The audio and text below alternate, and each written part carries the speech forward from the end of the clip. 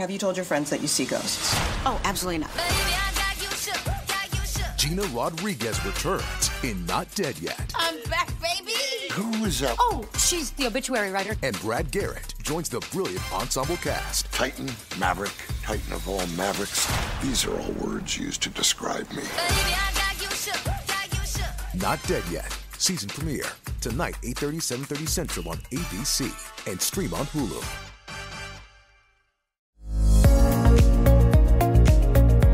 It's the Happy Families podcast. It's the podcast for the time-poor parent who just wants answers now.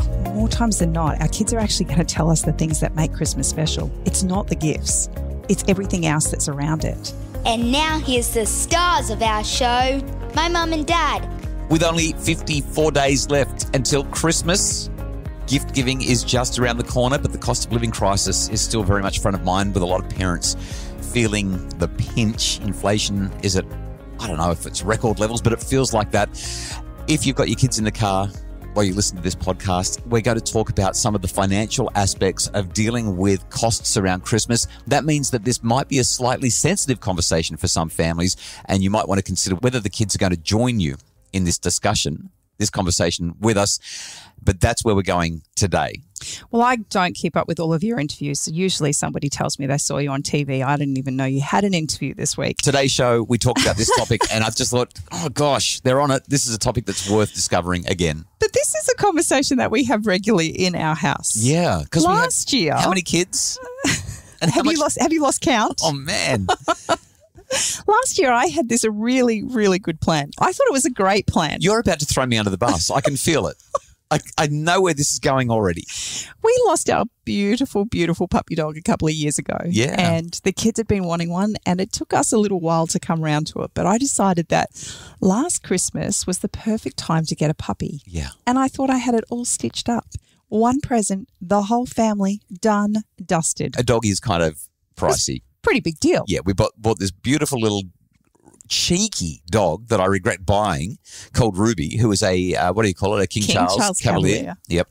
And she should be a show pony. She was supposed to be the gift. And then she was. And then what happened? 2 days before Christmas, somebody somebody in the household decided that we just didn't feel like Christmas without the gifts under the tree. I got this urge. Now, I hate shopping. I mean, shopping centres are the worst, but I got this urge, and next thing you know, I was down at Sunshine Plaza You were down at Sunshine Plaza? Spending up a storm. I think I was. Because I wanted the credit. I wanted the kids to open a gift from Dad. It just feels so Is good. that what it's all about? Yes. I've been trying to work it out. The last few years, you've brought gifts for the kids, and now I know why. I just love giving them something that I know what's in the wrapping. You could just come shopping with me. I hate shopping, especially with you. You take so long. Anyway, we need to talk about how we're supposed to have these conversations with the kids.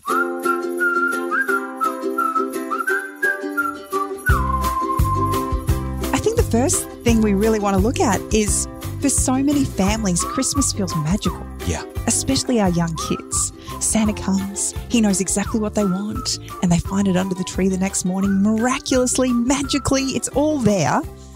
But for lots of families, we're really starting to feel the pinch financially.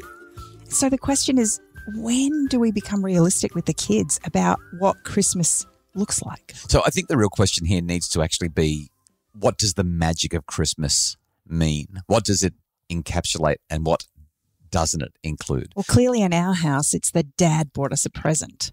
I'll ignore that. If we want to make it all about materialism, Dad, and fulfilling our children's every wish, then we probably need to be realistic with ourselves.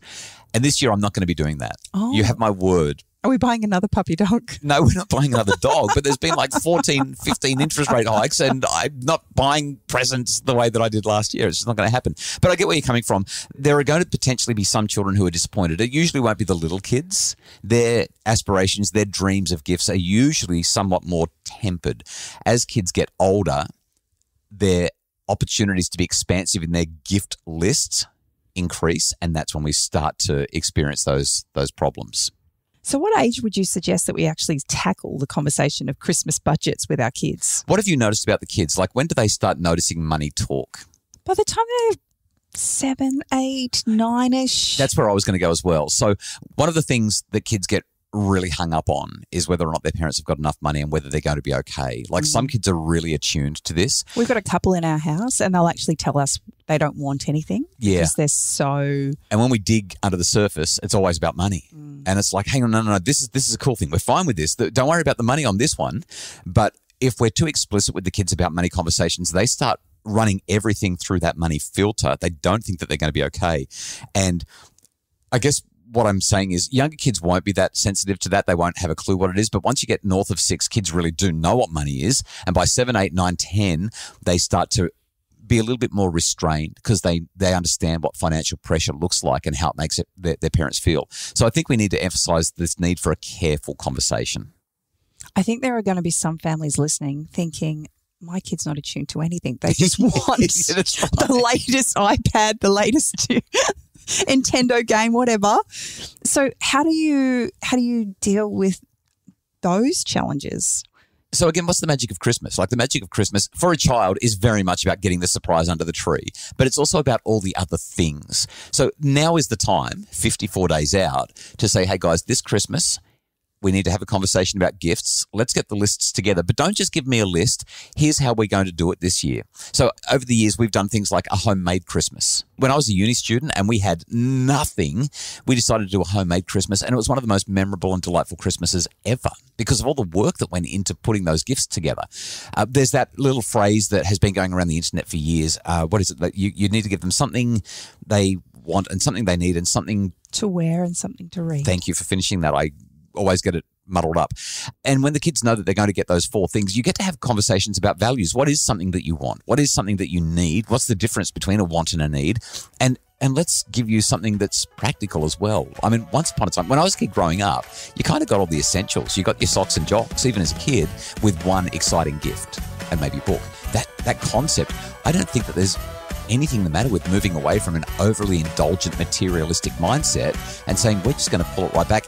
Even doing that, though, we've got 6 kids. And when you do something they want and something they need and something to wear and something to read, that can be astronomical. So even that can be a lot. I remember reading a post a handful of years ago. It was a letter to parents and just the acknowledgement that if Santa is attributed to all of the expensive things that we get for our children, there are plenty of children who are not as fortunate to have a Santa in their home who's able to gift them that kind of gift and the impact that that has on those children and their sense of well-being and mattering. So that same post, I remember that. And at the end of it, it said, so any substantial gifts, make sure they don't come from Santa. Make sure they come from the parents or the caregivers so that there's an understanding in the playground. There's an understanding when kids are saying, what did Santa bring you? That Santa brings some tokenistic kind of gifts, but it's my parents because they're the ones with the means. Otherwise, Santa looks like he's picking and choosing who he's going to gift, That's who's right. going to bless. Yeah, the wealthy kids get all the good stuff, basically. And I really love that. In terms of having the conversation, though, I want to go back to the 3 E's of effective discipline. I think that this is a 3 E's conversation. So when we're talking about how the Christmas list might look, we sit down with the kids and we explore their desires and we explain how Christmas is going to work this year in our home, and we empower them to develop a list based on the principles or the framework or the structure that we've given them, and we have lots of empathy when it doesn't feel fair. So I wasn't on the TV show with you on Monday, but I think I would actually be having a really different conversation with my kids. Yeah, tell me. I would actually sit down with them and ask them what are the things that they love about Christmas. I'd want to know what things stand out to them. And I can tell you right now, not one of them will tell me that it was a specific gift that they got. It will be spending time with family. It'll be the fact that they get to have the special dessert that only comes out at Christmas time. It'll be seeing Nan and Pop. Like, more times than not, our kids are actually going to tell us the things that make Christmas special. It's not the gifts. It's everything else that's around it. And by having that conversation with them, that's the magic of Christmas. And therefore, we can then lead into the gift giving and talk about how maybe this year we might actually change the way our gift giving goes. Yeah, so gifts can still be a part of Christmas, but that's not what it's really all about. For those with a religious basis as well, then that conversation leads beautifully into the religious values associated with Christmas. I think there's a couple of other things to highlight here. If you've got older kids, what I might also encourage is giving them in fantasy what they can't have in reality. I've talked about that 1,000 times on the podcast, so I won't go into it here. You can do a quick search and find that very phrase, and you'll find what I'm talking about. Just saying, oh, don't you just wish? Wouldn't it be amazing if? But that's not what we're doing this Christmas. Like, yes, I know that you are 16 and on your L's and you would like a new car and the Ferrari looks good, but we don't buy kids' cars. You're going to have to save up for it, which leads into maybe not a Christmas conversation, but an important conversation about encouraging entrepreneurship, getting kids involved in earning their own money, developing their own businesses, finding ways that they can add value to the lives of other people who will then transfer money into their bank accounts so that they can have those very expensive things that they want that don't fall under our Christmas remit. But the reality is sometimes as parents, we still kind of beat ourselves up, right? We want to give our kids the world. That's why I went shopping last year. I was beating myself up. I don't know what's under the tree in those things. So how do we lower or ease up the parental guilt that we feel when we want to be able to gift our kids things that we just are not in a position to give them? Here's my cheesy line for the day. Kids don't need presents nearly as much as they need your presence. It's pretty cheesy. It is pretty cheesy, isn't it? But I think that, I mean, you sort of said this before, that's at the heart of the most magical Christmas experiences. I really believe that. Like, I think about the times we've been away from our home for Christmas. Yes. And one year we were actually overseas. Like, this was a really big deal. It was the first time we'd ever left the country. And we went Christmas, we were gone on Christmas Day. And the kids were sad because they wanted to be at home. Yeah. It was that simple. And so I think that conversation is really, really powerful. If we can tap into the things that make Christmas so special, then it actually helps to put things in perspective for everybody, including mum and dad. Yeah, and be kind to yourself. Like, inflation is not your fault. And the cost of petrol at $2.20 a litre or $2.30 a litre or whatever, that's not your fault. And interest rates and rental increases are not your fault. So if things are expensive and if the budget is tight, it's not your fault. I don't think that we can beat ourselves up for that. It's outside of our control. Let's work on what is within our control. Hope that there's been a helpful conversation. The Happy Families podcast is produced by Justin Rule. I'm from Bridge Media with Craig Bruce as our executive producer. If you want more info about making your family happier, please visit us at happyfamilies.com.au.